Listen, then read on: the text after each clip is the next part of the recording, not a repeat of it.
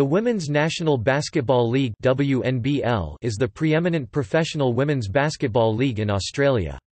It is currently composed of 8 teams. The league was founded in 1981 and is the women's counterpart to the National Basketball League (NBL). Several WNBL teams have NBL counterparts. The Adelaide Lightning, Melbourne Boomers, Perth Lynx and Sydney Uni Flames are the current WNBL teams, sharing a market with an NBL team. The Dandenong Rangers, Townsville Fire and University of Canberra Capitals shared a market with the South Dragons, Townsville Crocodiles and Canberra Cannons respectively. Before all 3 NBL clubs became defunct, the current league champions are the Townsville Fire.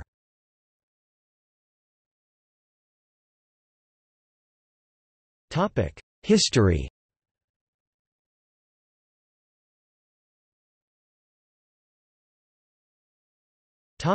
Founding of the WNBL.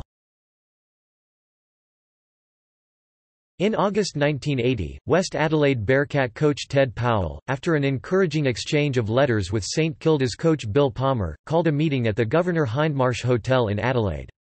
In attendance were Ted, North Adelaide coach Kay McFarlane and Noarlunga coach Brendan Flynn. At this meeting it was decided to approach 3 Victorian teams, St Kilda, CYMS and Nunawading, with the idea of forming a home and away interstate competition. The 6 teams' delegates all met and confirmed the new league at the Town and Country Motel in Sydney during the 1980 Australian Club Championships. The meeting resolved to form a 2-round competition between these teams to be held in July and August in 1981. The basis for the idea was that many of the top sides in both states wanted a varied competition from their standard state league as well as a suitable preparation for the Australian Club Championship, which was held on an annual basis for the top 24 teams in the country. There was also much excitement with the formation of the Men's National League in 1979, and the women felt that one of the best ways to develop the game was to provide more opportunities for the best players and clubs to play against each other more regularly. A major consideration was finance, and with this in mind the competition was formed with the 6 teams with a full home and away series between all teams with 3 games on one weekend to save costs. The NSW-based clubs of Bankstown and Sutherland were not happy to be left out due to costs and offered to pay their own way to Melbourne and Adelaide, where they would play each team once for double points. And so the WNBL was born. Reference, Bodhi Nagy. High Flyers, Women's Basketball in Australia 1990. Sun Books. In 1981, the Australian Institute of Sport was also opened, and the men's head coach Dr. Adrian Hurley, who was to lead the Australian Boomers in the 1988 and 1992 Olympics, contacted the clubs and asked whether the Ice could also participate in the competition to commence later that year. The 9 teams in the inaugural season of the league were, Australian Institute of Sport (ICE), Bankstown Bruins, Catholic Young Men's Society (CYMS), Melbourne Telstars, Noarlunga Tigers, North Adelaide Rockets, St Kilda Saints, Sutherland Sharks and West Adelaide Bearcats. The competition commenced on 19 June 1981 with the first game to be played in Adelaide between the ICE and West Adelaide. The competition was called the Women's Interstate Basketball Conference, with each team paying the sum of $25 to be a part of the WIBC, giving a central fund of $200 to conduct the competition.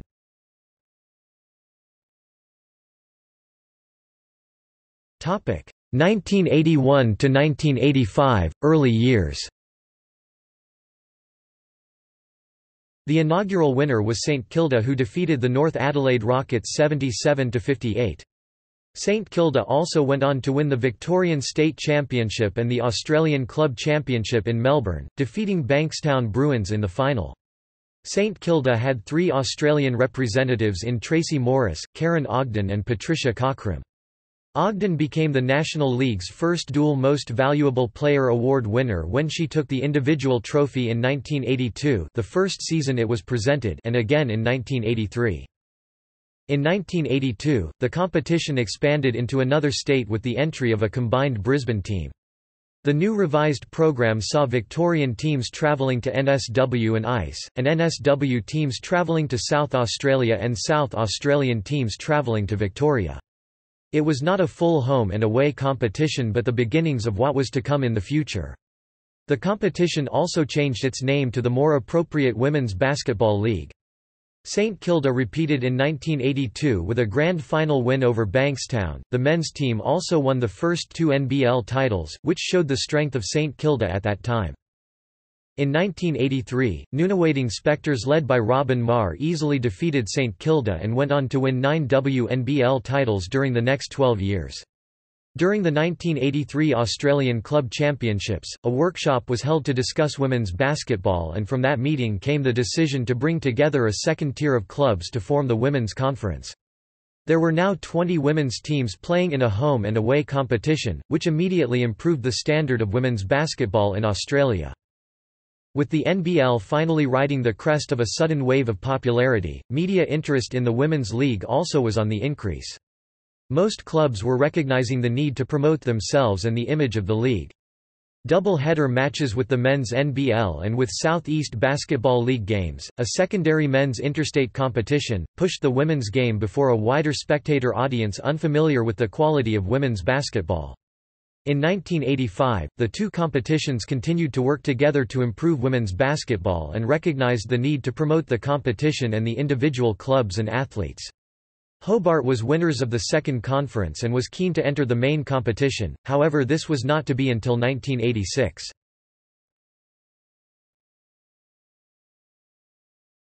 Topic: 1986 to 1989, league expansion and growth. When Perth admitted a team for the 1986 Women's Basketball Conference, the two women's leagues could rightfully claim that between them they had a truly national competition. The Australian Basketball Federation approved the WBL's application to be renamed the National Women's Basketball League, and a new era was underway. 1986 was also the first year that the WNBL played its first full home and away competition, and next year, Perth sought a position in the Number League. Perth's inclusion was on the basis that they paid their own airfares in the first 2 years to earn their position. Following the success of the Seoul Olympics, the WNBL was ready to enter a new era and appointed Lynn Palmer in the newly created full-time general manager position. Lynn Palmer, who had just retired after a distinguished playing career with St Kilda, Nunawading and Coburg, was looking for a change whilst her husband Bill was general manager of the men's NBL. In 1989, the WNBL gained its first sponsorship in Pony, one of Australia's leading sporting apparel companies at the time, for $258,000, and ABC agreed to cover the finals series. The women's game in Australia was on the move. There were 13 teams in the WNBL for the 1989 season, with the Bankstown Bruins changing their name to the Sydney Bruins to try and gain more market exposure in Australia's largest city.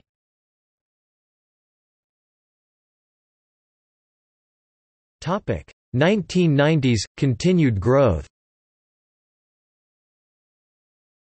The next few years saw the league continue to grow, with Australia being awarded the Women's World Championships in 1994. The pressure was now on to ensure that women's basketball gained a profile in the country, and in 1993, the WNBL teams agreed to contribute some money to enable the game to be televised on a weekly basis by ABC. This was the breakthrough that the sport needed, and also coincided with the Sydney Kings taking over the ownership of the Sydney Bruins and the formation of the Sydney Flames. Coached by Kerry Graf, the Flames became one of Australia's most popular women's sporting teams. The Perth Breakers led the way with the bodysuit in the early 1990s, whilst the Flames continued to modify the suit, winning the title in 1993 and gaining back page coverage on the Sydney newspapers, a feat never envisaged back in the early 1980s. The 1990s were dominated by Sydney, Melbourne Tigers, Adelaide Lightning and Canberra. The Ice won their first title in the first summer season of 1998-99, led by one of the best basketballers in the world, Lauren Jackson. Jan Morris continued as the president. 10 years as president is recognized as an outstanding contribution to the WNBL of the league, and in 1995 Leanne Grantham became the chief executive. Throughout the mid-late 90s and into the early 2000s, the WNBL brand became the most well-known women's sport brand in Australia. It was also recognized as one of the top 3 leading women's basketball leagues in the world.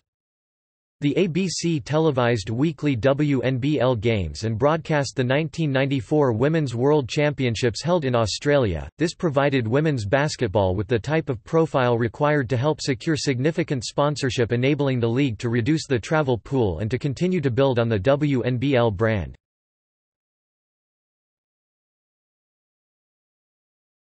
Topic: 2000s. The ABC continued to televise the league despite some difficulties in mid-2001 when the ABC contemplated changing their televising of sport. A successful partnership between the WNBL and Netball Australia subsequently saw both sports retained on ABC. ABC undertook to increase their coverage by showing Friday night games live on ABC digital television as well as a replay in the regular Saturday afternoon slot. The WNBL was very stable with 8 teams for a number of seasons, with Tasmania and Northern Territory not represented. In 2006, Bendigo, through the efforts of a strong community focus for women's basketball, commenced discussions with Basketball Australia about entering a team for the 2007-08 season. At the same time, Basketball New Zealand had discussions with Basketball Australia about a team from New Zealand entering the next season. In October 2006, the decision was made to welcome 2 new teams into the WNBL for the 2007-08 season in Bendigo Spirit and Christchurch Sirens. Bendigo brought excellent community support into the league, whilst Christchurch had a number of the New Zealand Tall Ferns on their roster to begin. One of the strategic objectives of the WNBL was to see a second team out of Queensland from the south, and after some very effective feasibility work, Logan Basketball Association were successful in being admitted into the 2008-09 season with the Logan Thunder. In 2013, the Adelaide Lightning merged into a partnership with the NBL's Adelaide 36ers, which sees the 2 clubs sharing management and marketing departments, as well as use of the 8,000-seat Adelaide Arena, the largest venue currently used in the WNBL. The collaboration of WNBL and NBL teams from the same city is seen as a way of raising the public profile of both the WNBL and the Lightning, with several Lightning home games played before 36ers games in cross-promoted double-headers, ensuring the women's game often finishes in front of crowds in excess of 5,000.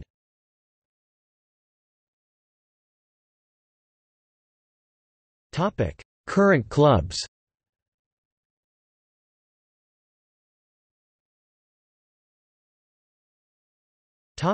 Former clubs.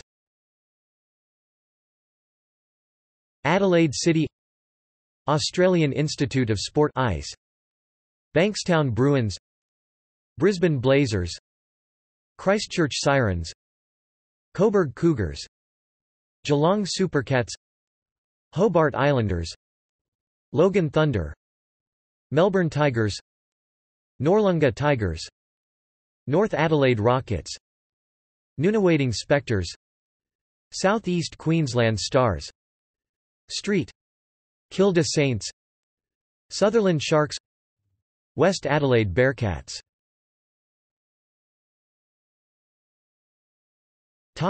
Season format.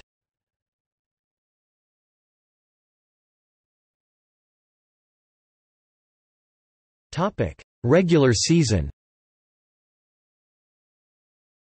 The WNBL regular season typically begins in early October and concludes in mid to late February. During the regular season, each team plays 24 games, 12 home and away. Each team plays each other at least 3 times, and some of the teams 4 times. The top 4 teams in on the championship ladder move on to the WNBL Finals, usually taking place in March. After April, teams hold training camps. Training camps allow the coaching staff to prepare the players for the regular season, and determine the roster with which they will begin the regular season. After training camp, a series of preseason exhibition games are held.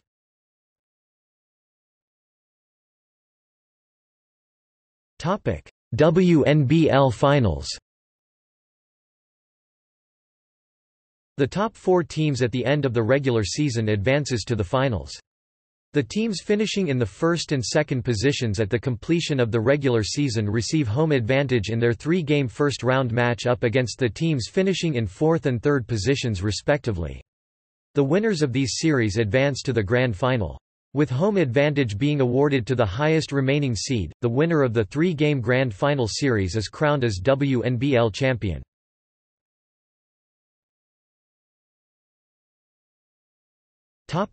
Players and coaches. Over the years, the success of the Opals has been vitally linked to the success of the WNBL. The WNBL has seen the development of famous Opals such as Robin Marr, Michelle Timms, Karen Dalton, Rachel Sporn, Shelley Sandy, Julie Nicol, Jenny Whittle, Lauren Jackson and Penny Taylor. All have represented Australia with distinction and been key performers season after season for their clubs.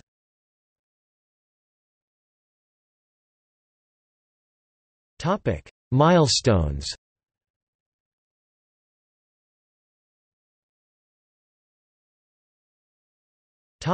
Awards. The Most Valuable Player award is given to player deemed the most valuable for her team that season. The Grand Final Most Valuable Player award is given to player deemed the most valuable for her team in the finals. The Rookie of the Year award is awarded to the most outstanding first-year player. The Defensive Player of the Year award is awarded to the league's best defender. The Top Shooter of the Year award is given to the player who averages the most points at the conclusion of the regular season. The Coach of the Year award is awarded to the coach that has made the most positive difference to a team. Also named are the All-Star 5, the most valuable and best performing players of each season.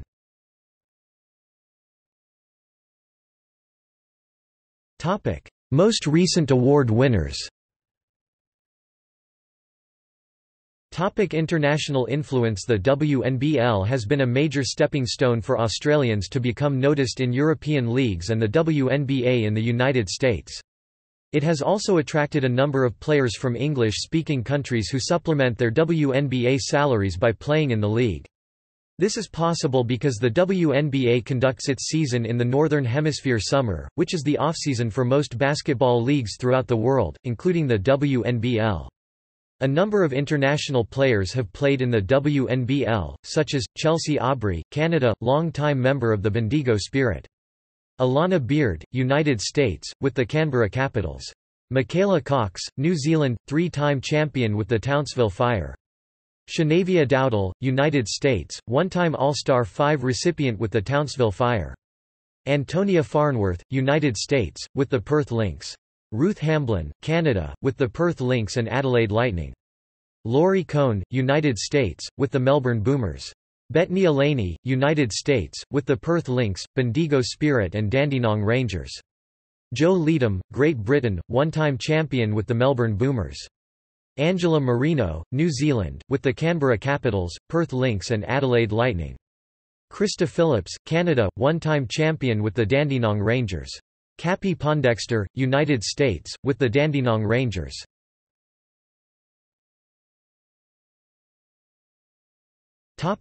Television. The ABC held the rights from the inaugural season in 1981 until they axed their coverage in the 2014-15 season. Fox Sports picked up the rights for the 2017-18 season, after 2 seasons without television coverage.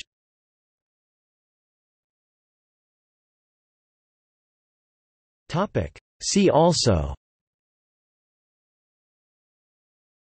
Australian Basketball Association, Basketball Australia, Basketball in Australia, National Basketball League, State Basketball League.